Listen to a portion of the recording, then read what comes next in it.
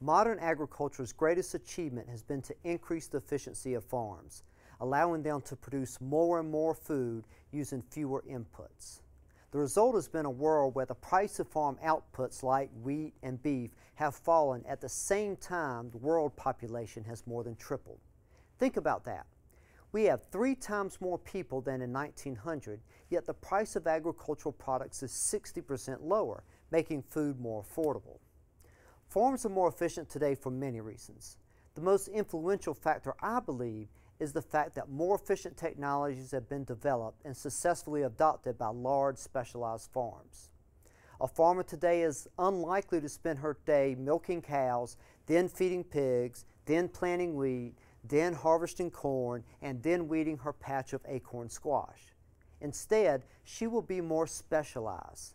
She will use advanced technologies like driverless tractors or automatic milking machines, and she will focus solely on producing one or a few products. One farmer may raise cattle and wheat, while another may only operate a dairy farm, and another may produce solely cotton.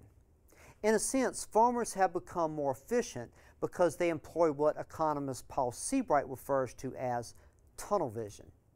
Farmers have focused on reducing their cost of production while maintaining or improving food quality. Likewise, consumers have focused on minimizing their food costs while still seeking more pleasurable eating experiences.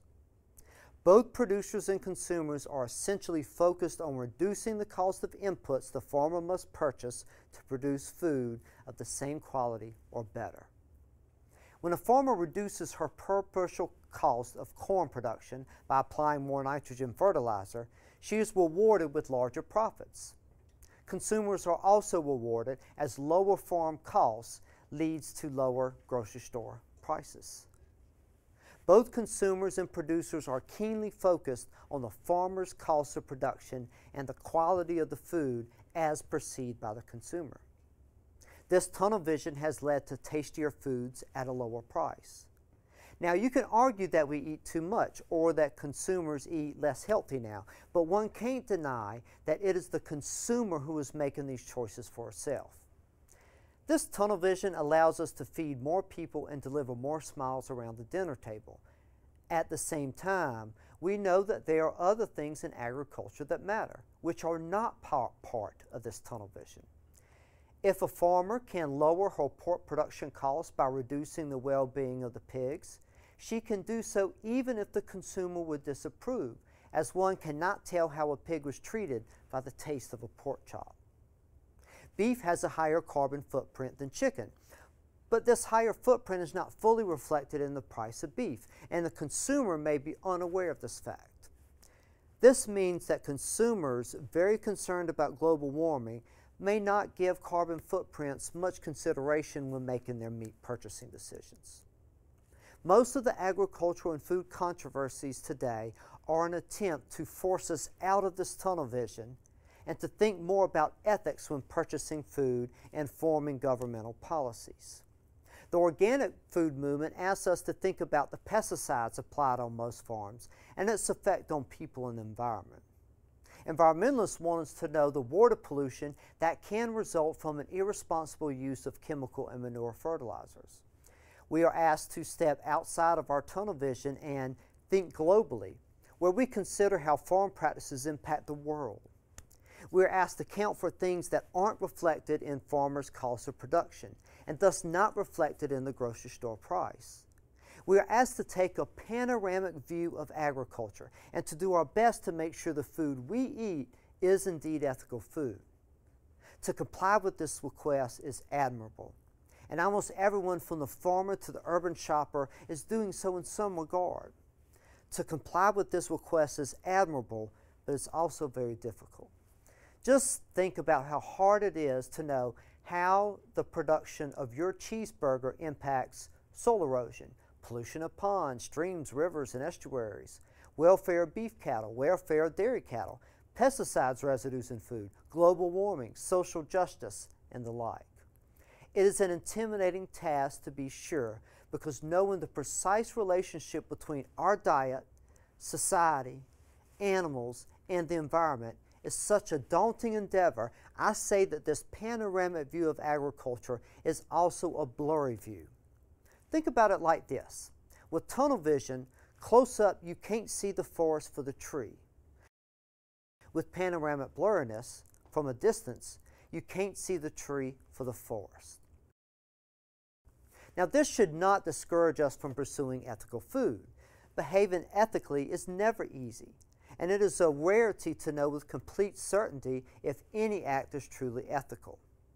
If we ban pesticides, it will reduce direct exposure to carcinogens, but we must ask whether that will increase cancer rates by increasing the cost of fruits and vegetables. If we buy free-range eggs, we never know for sure whether chickens raised outside, where mortality rates can be 25%, are happier than when raised in a crowded barn where mortality rates are more like 5%. If we adopt no-till farming practices to reduce soil erosion, we must then deal with the fact that this will increase our reliance on pesticides. Most of the time, we rely on our intuition for these decisions, as well as the claims of certain activists and businesses. Is organic food more environmentally friendly? Many people intuitively say yes. Many people have heard environmentalists say it is, but agricultural scientists are not so sure. Are chickens happier in a cage-free than a cage setting? Again, many people intuitively say yes. Many have also heard animal advocates say it is, but many agricultural scientists are not so sure. There's a tendency to believe that any attempt to break out of this tunnel vision, to instead take a panoramic view of agriculture, will lead to better food. We falsify equating good intentions with good outcomes. What we fail to recognize is that the blurriness of a panoramic view means we have to look beyond good intentions and make sure our actions translate into good results. For us to truly make ethical decisions, we must sharpen our intuition by thinking very deeply about subjects, incorporating the findings of scientists and the logic of economics, and widen the diversity of our information sources. To support this idea, this lecture will consider the issue of how local foods affects global warming and the local economy. We will take two notions many locavores intuitively believe. One, buying local food always benefits the local economy. Two, local food is associated with a smaller carbon footprint. In a previous lecture, we went on a tour of the Stillwater Farmers Market, where we interviewed people on why they like buying food from a farmer's market. There was one part of the interview I didn't show you because I was saving it until now, where someone specifically referred to helping the local economy. Let me show that clip to you now so that you can see this is a topic of concern to some people.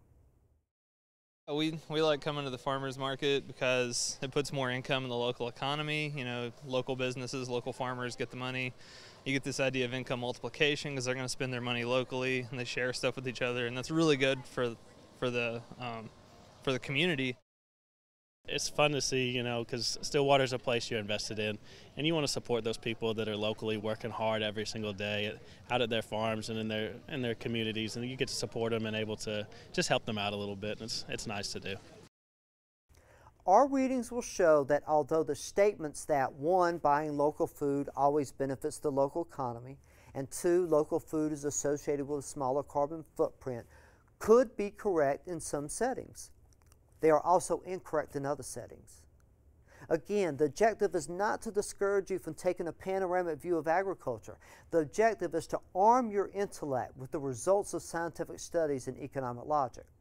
A panoramic view of agriculture will always be blurry, but this panoramic blurriness can be brought into greater focus by diversifying your sources of information, something I hope this lecture accomplishes.